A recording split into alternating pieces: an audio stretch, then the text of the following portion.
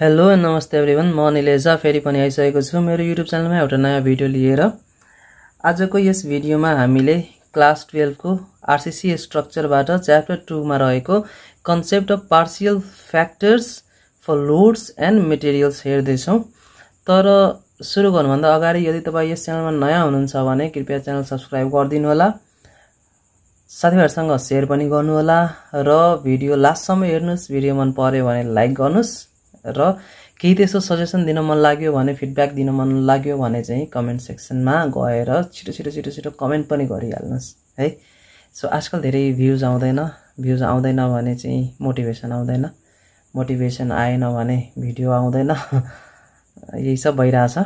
So तपाईहरु साथीहरुसँग share गर्नुस् र छिटो भ्युज बढाउनु, सब्स्क्राइबर बढाउनुस्। भिडियो चाहिँ यसरी नै आउनेछ र यदि मन परेन भने के मन परेन त्यो पनि तल कमेन्ट गरिदिनु होला। नेक्स्ट भिडियोबाट त्यो पनि सुधार्ने कोसिस गरिनेछ। सो ढिलो नगरिकन चाहिँ हामीले हाम्रो कन्टेन्ट स्टार्ट गरौँ। यहाँ के भनेको छ भने concept of partial factors for loads and materials.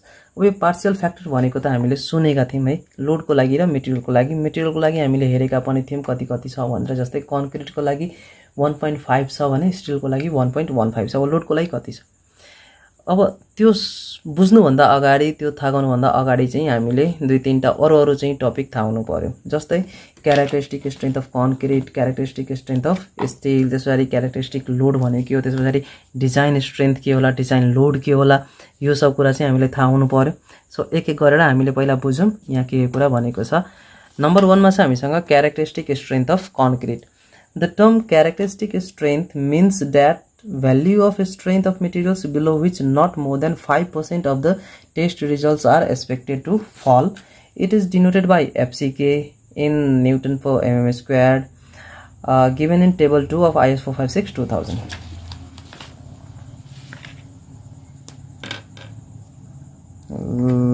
यसलाई चाहिँ हामीले step by step डिटेलमा बुझौँ। Characteristic compressive strength of concrete, यसलाई हामीले FCK ले डिनोट गर्छौं। अब यो स्ट्रेन्थ फाइन्ड गर्न चाहिँ हामीलाई कम्प्रेसन टेस्टिङ मेसिन चाहियो।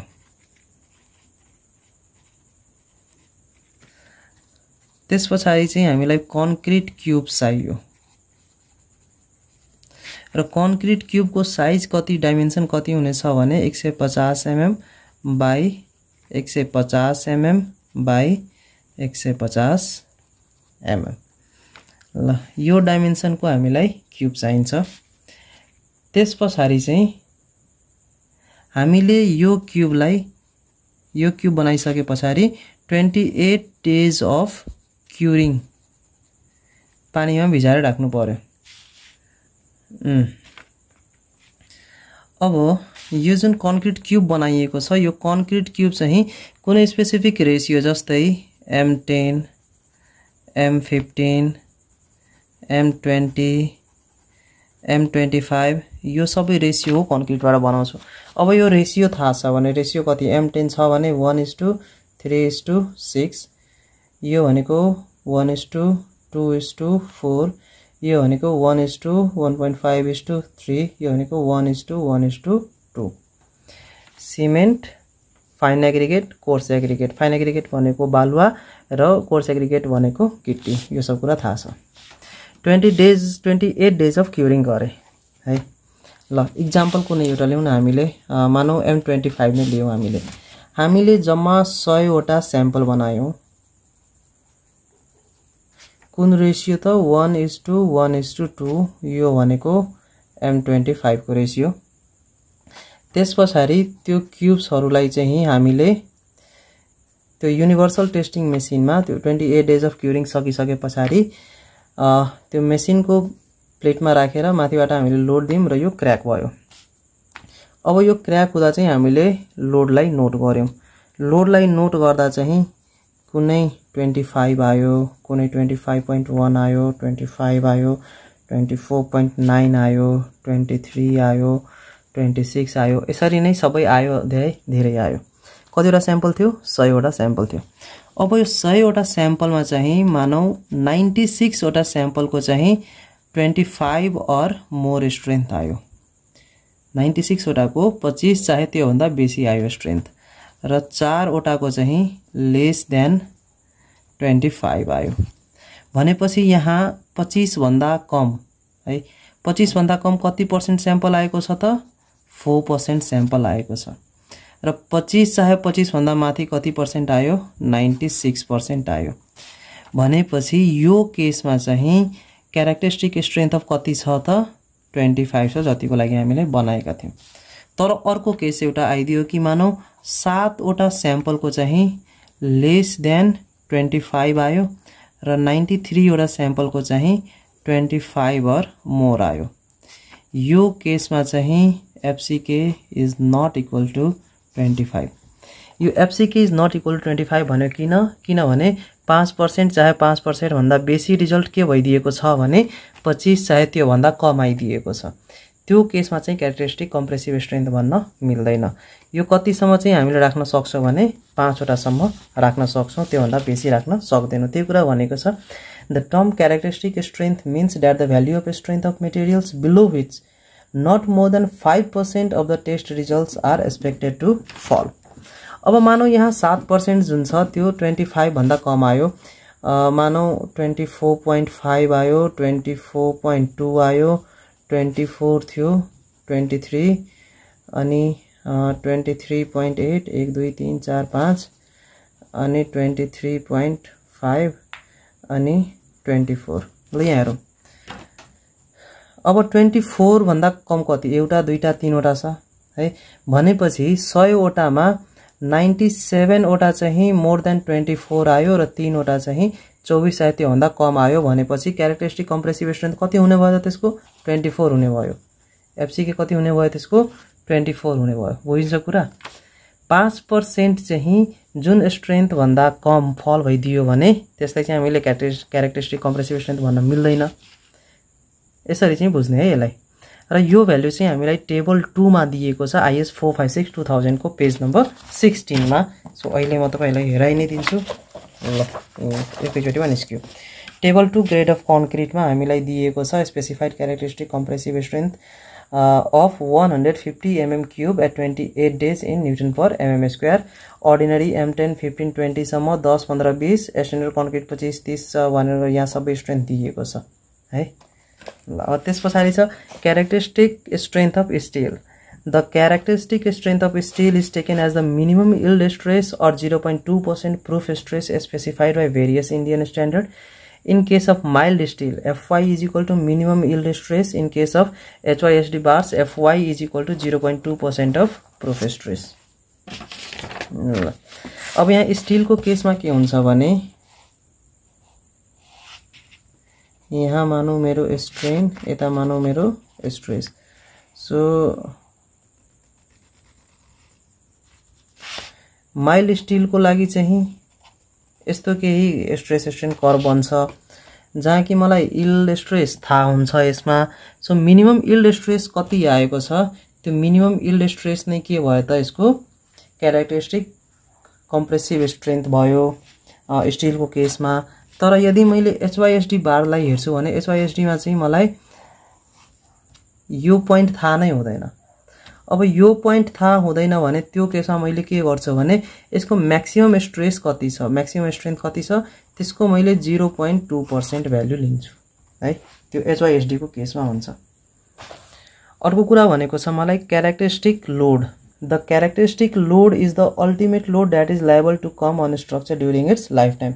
त्यसको लाइफ टाइम भरिमा चाहिँ म्याक्सिमम लोड कति सम्म आउन सक्छ त्यही लोडलाई नै हामीले त्यसको क्यारेक्टरिस्टिक लोड भन्छौं जस्तै कति टाइमको लागि मानौ 50 वर्षको लागि बनाइएको छ भने त्यो 50 वर्षको अन्तरालमा त्यसमा म्याक्सिमम लोड कति सम्म आउन सक्छ त्यो लोडलाई चाहिँ हामीले क्यारेक्टरिस्टिक लोड भन्छौं त्यसपछि भनेको छ डिजाइन स्ट्रेन्थ अफ मटेरियल अब मटेरियल को एउटा थियो क्यारेक्टरिस्टिक कम्प्रेसिभ स्ट्रेन्थ अर्को दिएको छ मलाई डिजाइन स्ट्रेन्थ अफ मटेरियल अब डिजाइन स्ट्रेन्थ कसरी हुन्छ the strength of any material obtained in a structure is always less than the characteristic strength of the material. It is because of the workmanship or quality control in the manufacture of materials. यहाँ के हुन्छ भने जति strength हामीले निकालेका छौं है। Material manufacture गर्दा अथवा मटेरियल निकाल्ने बेला चाहिँ जति स्ट्रेन्थ हामीले निकालेका छौं युज गर्दा चाहिँ त्यो स्ट्रेन्थ भन्दा जहिले पनि कम स्ट्रेन्थ नै हुन्छ मटेरियलको। किन वर्कम्यानशिप राम्ररी हुन सक्दैन, क्वालिटी कन्ट्रोल राम्ररी भएको छैन, धेरैवटा फ्याक्टर हुन सक्छ। The reduced value of a strength which is obtained by applying certain factors to the characteristic strength is called as design strength of the material and the factor is called the partial safety factor। अब त्यो material को जति strength थियो त्यो स्ट्रेन्थबाट घटाएर जति strength आएको छ त्यो स्ट्रेन्थलाई चाहिँ हामीले त्यसको डिजाइन स्ट्रेन्थ भन्यौं र हामीले कति फ्याक्टरले घटाएका छौं त्यो फ्याक्टरलाई चाहिँ पार्शियल सेफ्टी फ्याक्टर भन्यौं। जस्तै कुनै पनि मटेरियलको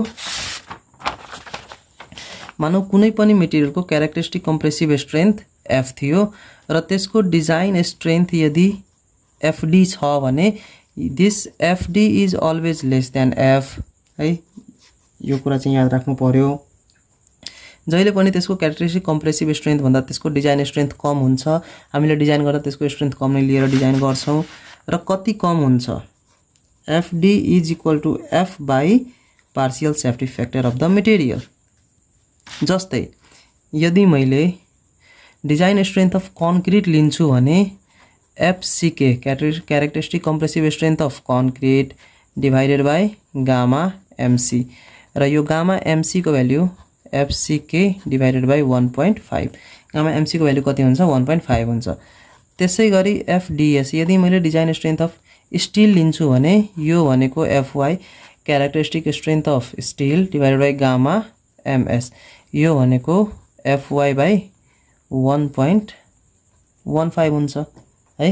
यो कुरा अब यो डिजाइन गर्दा पनि FCK जुन भ्यालु छ त्यो 0.67 FCK लिन्छ। यो कुरा पनि हामीले हेरेका थियौं यो भन्दा अगाडिको भिडियोमा। अब त्यसपछि छ मसँग design loads. The design loads are obtained by multiplying characteristic loads and the appropriate partial factor of safety। मानौ हाम्रो बिल्डिङमा लाइबल लोड F छ भने त्यो लाइबल लोडमा यदि मैले पार्शियल सेफ्टी फ्याक्टरले मल्टिप्लाई गर्दिन्छु भने मलाई डिजाइन लोड आउँछ है। मानौ हाम्रो बिल्डिङमा लाइबल लोड F छ र यो लाइबल लोडमा चाहिँ यदि मैले पार्शियल सेफ्टी फ्याक्टरले मल्टिप्लाई गर्दिन्छु भने मलाई डिजाइन लोड FD आउँछ। जसरी मैले यसमा के गरे डिवाइड गरे किन स्ट्रेन्थ कम एज्युम गर्नलाई मटेरियलको। त्यसरी नै लोडलाई हामीले बढाएर लिन्छौं। यो बढाएर लिनुको कारण के हो जस्तै हाम्रो यसो हेरौं क्या हाम्रो नर्मल लाइफमा हेरौं। हाम्रो नर्मल लाइफमा के हुन्छ हामीले बजार जाने बेला मानौ केही कुराको दाम यदि हामीलाई थाहा छैन भने हामीले भाउ लगाउँदा चाहिँ आफैले घरमा हिसाब गर्दा यसको यति होला यसको यति होला यसको यति होला भनेर लाउँछौं। मानौ 400 रुपैयाँ आयो अनि घरमा के भन्छन् 450 चाहे 500 लिएर जा के ठेगान अब केहीको दाम बेसी छ भने चाहिँ काम पर्न सक्छ। सो हामीले जोड्न चाहिँ 400 नै जोड्यौं तर के गर्यौ त्यसलाई 450 र 500 लिएर गयौं किन यदि बेसी भइदियो भने के गर्ने। त्यसैले लोड पनि त्यस्तै हो। क्याल्कुलेट गर्ने बेला मानौ हामीले 400 गर्यौं तर यदि 400 भन्दा बेसी आइदियो भने चाहिँ हामीले के गर्छौं त हामीले बेसी लोडको लागि डिजाइन गर्नु पर्यो नि त त्यो कुरा हो। त्यसैगरी यदि मैले यो मटेरियलको कुरा गर्छु भने मटेरियलको कुरामा के हुन्छ एउटा सिम्पल एक्जाम्पल हामीले एक्जाम दिएर आउँछौं। हामीले एक्जाम दिएर आउँदा यदि हाम्रो एक्जाम राम्रो भएको छ भने त केही छैन तर नराम्रो भएको छ भने हामीले मार्क्स जोड्न थाल्छौं पास हुन्छौ कि हुँदैनौ भनेर। अब त्यो मार्क्स कसरी जोड्छौं भने हामीले मानौ 5 मार्कको क्वेशन छ 5 मार्कको क्वेशन छ भने हामीले 5 मा 5 नै आउँछ भनेर चाहिँ त जोड्दैनौ। हामीले के भन्छौं 5 मा 2-3 आउँछ होला भनेर जोड्छौं हैन। जति सक्दो कम लिएर हामीले जोड्ने कोसिस गर्छौं। अब त्यो कम लिएर पास मार्क पुग्छ कि पुग्दैन त्यो कुरा हो। अब त्यो कम लिएर हामीले पास मार्क किन अब त्यो धेरै कम आयो भने पास मार्क त आउँछ त्यो भन्दा बेसी आइदियो भने त झनै राम्रो तर कम आइदियो भने पास मार्क त हुनु पर्यो नि पास त हुनु पर्यो नि त। त्यस्तै हो मटेरियल पनि कम स्ट्रेन्थ लिएर हामीले पास गराउनु पर्यो त्यसलाई। अब त्यो भन्दा बेसी स्ट्रेन्थ छ भने त झनै राम्रो हो नि तर कम स्ट्रेन्थ लिएर यदि हामीले चेक गर्दै छौ भने पास त हुनु पर्यो नि त कम से कम त्यही कुरा हो। ल अब कुरा आउँछ यहाँ पार्शियल सेफ्टी फ्याक्टर्स को र पार्शियल सेफ्टी फ्याक्टर चाहिँ हामीलाई हाम्रो आईएस कोड 456 2000 को क्लज 36.4 मा दिएको छ। ल हेरिहालौं त यो 36.4 36.4 र यहाँ 36.3 मा चाहिँ डिजाइन भ्यालुज दिएको छ जुन अहिले भर्खरै हामीले पढ्यौं FD = F by gamma m and FD = F into gamma f यो लोडको लागि र मेटेरियलको लागि यो अहिले भर्खरै हामीले हेर्यौं त्यसपछि 36.4 मा हामीलाई पार्शियल सेफ्टी फ्याक्टर्स दिएको छ 36.4.1 मा दिएको छ partial safety factor gamma f for loads the values of gamma f given in table 18 shall normally be used table 18 मा हामीलाई dead load plus imposed load भनेको लाइभ लोड त्यसको लागि चाहिँ हामीलाई 1.5 दिएको छ safety factor partial safety factor त्यसैगरी विन्ड लोड र इम्पोज्ड लोड अहिले हामीले विन्ड लोड र अर्थक्वेक लोड सँग मतलब छैन धेरै अहिले हामीलाई डेड लोड र लाइभ लोड सँग मतलब छ र त्यसको फ्याक्टर सेफ्टी कति दिएको छ त 1.5 दिएको छ so partial factor of safety for loads हामीले 1.5 युज गर्ने छौं जस्तै एक्जाम्पलको लागि यदि सर्भिस लोड 1000 किलोन्युटन आयो भने त्यसको अल्टिमेट लोड कति होला त डिजाइन लोड हामीले कति युज गर्छौं 1.5 ले मल्टिप्लाई गरेर दैट इज 1500 किलोन्युटन युज गर्छौं त्यसैगरी 36.4.2 मा दिएको छ partial safety factor gamma m for material strength when accessing the strength of a structure or a structural member for the limit state of collapse the values of partial safety factor gamma m should be used 1.5 for concrete र 1.15 for steel यदि मैले limit state method बाट design गर्दै छु भने चाहिँ steel को लागि मैले 1.15 युज गर्छु र कंक्रीट को लागि मैले 1.5 युज गर्छु यहाँ नोटमा केही कुरा मलाई के दिएको छ भने gamma m values are already incorporated in the equations and tables given in this standard for limit state design र यो जुन गामा m को भ्यालु छ त्यो गामा m को भ्यालुहरु सबै पहिले देखि नै युज गरेर यहाँ फर्मुला बनाइएको छ त्यो के कसरी भएको छ त्यो सबै हामीले आउने भिडियोजमा हेर्छौं र फर्मुला युज गर्दा चाहिँ हामीले अब यो मल्टिप्लाई र डिभाइड गरेर राख्नु पर्दैन तर लोड जतिबेला हामीले डिजाइन गर्छौं त्यतिबेला लोडको लागि चाहिँ हामीले 1.5 ले मल्टिप्लाई गर्नै पर्छ अल्टिमेट स्ट्रेन्थको लागि सरी अल्टिमेट लोडको लागि र एउटा अर्को नोट पनि छ हामीसँग अर्को नोटमा के भनेको छ भने चाहिँ ल पढौं है A higher value of partial safety factor for concrete that is 1.5 has been adopted because there are higher chances of variation of strength of concrete due to improper compaction, inadequate curing and variation in the properties of ingredients. The chances of variation in the properties of steel are small as it is fabricated in the factories where good workmanship and better quality control can be achieved. Hence, a lower value of 1.15 has been adopted. Concrete को 1.5 छ र steel को 1.15 छ अब concrete को 1.5 किन छ र स्टील को 1.15 किन छ कंक्रीट बनाउँदा चाहे कंक्रीट प्लेस गर्दा यो सबै त हामीले साइडमै गर्छौं कंक्रीट को कम्प्याक्सन नराम्ररी हुन सक्छ अथवा कंक्रीट को काम गर्दा चाहिँ वर्कम्यानशिप नराम्रो हुन सक्छ त्यहाँको जुन इन्ग्रेडियन्टहरु छ त्यो सबै नराम्ररी मिक्स हुन सक्छ र चाहे त्यसको क्वालिटी खराब हुन सक्छ होला जसले गर्दा चाहिँ त्यसको प्रोपर्टीमा भेरिएसन आउँछ धेरै नै त्यसैले गर्दा चाहिँ हामीले एउटा हायर भ्यालु युज गरेका छौं तर स्टील त कम्पनीमा फ्याक्ट्रीमा चाहिँ फेब्रिकेट गरिन्छ त्यहाँ बनाइन्छ त्यसको क्वालिटी कन्ट्रोल पनि राम्रो हुन्छ मेटेरियल्सको क्वालिटी पनि राम्रो हुन्छ हो जसले गर्दा चाहिँ त्यसको जुन पार्शियल सेफ्टी फ्याक्टर छ त्यो चाहिँ हामीले एउटा लोअर भ्यालु युज गर्दै छौं र यही थियो हाम्रो पार्शियल सेफ्टी फ्याक्टरको कन्टेन्ट अब नेक्स्ट भिडियोमा चाहिँ हामीले स्ट्रेस स्ट्रेन डायग्राम हेर्ने छौं र स्ट्रेस स्ट्रेन डायग्राममा हामीले कंक्रीट को लागि छुट्टै र स्टील को लागि चाहिँ छुट्टै हेर्ने छौं सो यस भिडियोमा यति नै मन पर्यो भने लाइक गर्नुस् र सब्स्क्राइब गर्नुस् र साथीहरुसँग शेयर गर्न नबिर्सनुस् थ्यांक्स फर वाचिङ